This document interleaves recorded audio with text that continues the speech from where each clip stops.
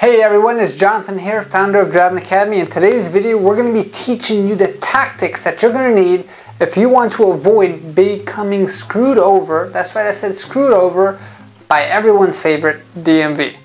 Now, it does not matter what state you live in. I'm sure everyone has the same experience at waiting at those long lines at DMV, maybe not dealing with the most friendly individuals who work there. Now, of course, they have a very, very hard job, so I do give them respect where they deserve.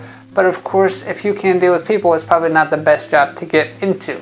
But that's neither here nor there. What I want to do today is I want to arm you with the knowledge that you need so you can never get screwed again by the DMV when it comes to getting yourself a CDL license.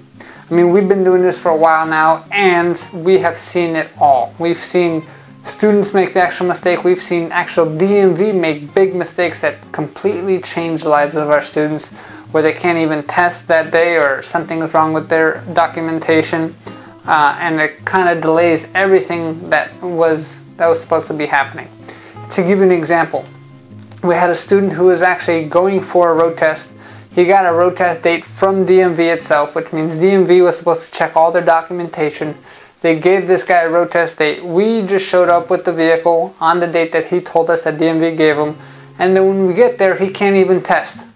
And why can't he test? Because he was missing one very important piece of documentation, which is his CLP, or Commercial Learner's Permit. This is something that DMV should have given him before he even was scheduled for the test. DMV technically can't even schedule you for the test unless you have that documentation. So he was never given this documentation, even though it was DMV's fault. When it came to test day, they denied him and they could not test. So that means we wasted our time of taking the truck, he wasted his time of going there, and this all could have been avoided if DMV just did their job correctly. So we're here to show you all the different things where you can get messed up with when it comes to DMV. If you listen to these simple steps and you are armed with the knowledge that you need, then it does not matter where you go, you can follow along and say, I sent you and I educated you. Alright, so when it comes to getting yourself a permit and getting yourself a CDL rather, and going to the DMV, the first interaction that you're going to have with them is you're going to have to go and get your permit. Now in New Jersey specifically, and this happens in most states, you're going to purchase the permit first. So that means you're going to need 6 points of ID with you. 6 points of ID could be your driver's license, your social security card, passport, proof of address, medical card, stuff like that, right? So anything that's going to add up to the total of the 6 points is what you're going to need to bring with you. In New Jersey, the permit's going to cost you $125. The pricing changes in each state individually, so depending on what state you're watching this from, the price is probably going to be cheaper because Jersey is actually one of the most expensive ones. But and then from there, you got the permit, they give you access to go and take the written test itself, right? So once you purchase the permit, you showed your documentation that you need, now you're ready to go and take the test. The tests itself are going to be taken at a DMV that has a testing site on site. So not every single DMV does that. So make sure you check online before you actually go to a DMV and get the test done. When it comes to the test, you're going to have to take 3 different written tests. The minimum of general knowledge, air brakes, and then if you're going to go for the Class A, is going to be combination vehicle as well. Those tests, you must get 80% or better on each one of those tests.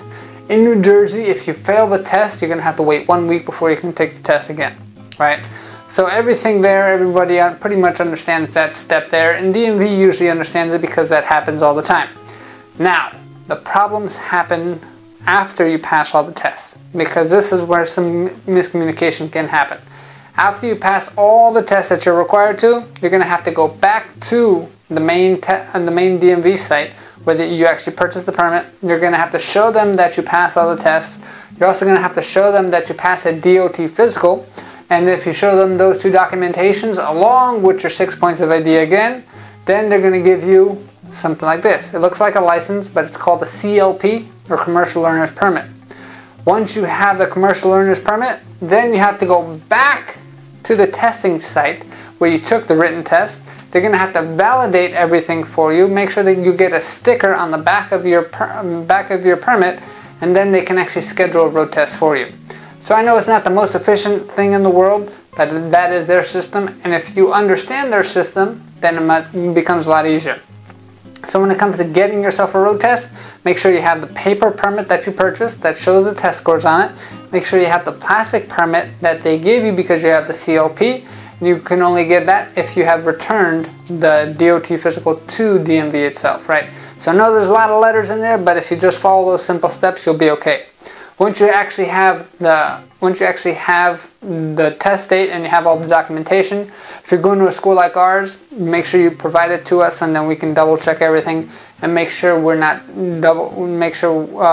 everything's okay and we're double checking DMV's work. I mean, we've caught students who actually were scheduled for the test by DMV itself. They wrote it down on the permit when their test was going to be, and they were scheduled for days that DMV was closed, like national holidays. I think it was like Martin Luther King Day or something like that.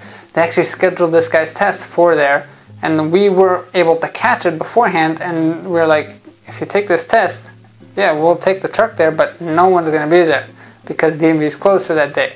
So he actually had to go back to DMV and get the whole process all over again. It was a hassle, but it's a lot better than waiting for that day and then all of a sudden he can test and he's got to go through the process all over again too. So at the end of the day, people who work at DMV are humans. They do make mistakes, but the more information that you have, the better it's going to be for you and the more smooth this process is all going to work out. So if you need our help, because this is kind of hard doing it on your own, we do understand that, and most people don't have a truck that they can just take to the test itself. So if you need our help in any way of getting a CDL license, you want us to help you train, you want us to kind of walk you through the steps of getting your license, you want us to actually rent the truck for you so you can take the truck to the test itself, say you feel like you're trained already, then you can call us up. We have a whole bunch of ways that we can help you out as well. 908-525-3609, or visit the website below, cdldrivingacademy.com. We're located in Linden, New Jersey, and we're here to help you out any which way that we can. We actually just partnered up with another nonprofit organization called Operation Underground Railroad. And what actually happens is anytime that you sign up with us as a new student, we'll donate a portion of your tuition to this organization. And this organization is all about saving people or turning people free, specifically kids who have been sold into the sex trade. There's actually more slaves who live today than ever lived in the history of the world. And that's something that most people don't think about. And here at Driving Academy, our main mission is to help 1 million people on the road to freedom. So we do that by helping you get a CDL license where you actually can make more money, have more options, and be free, right? This organization truly helps kids become free from being slaves in the sex trade.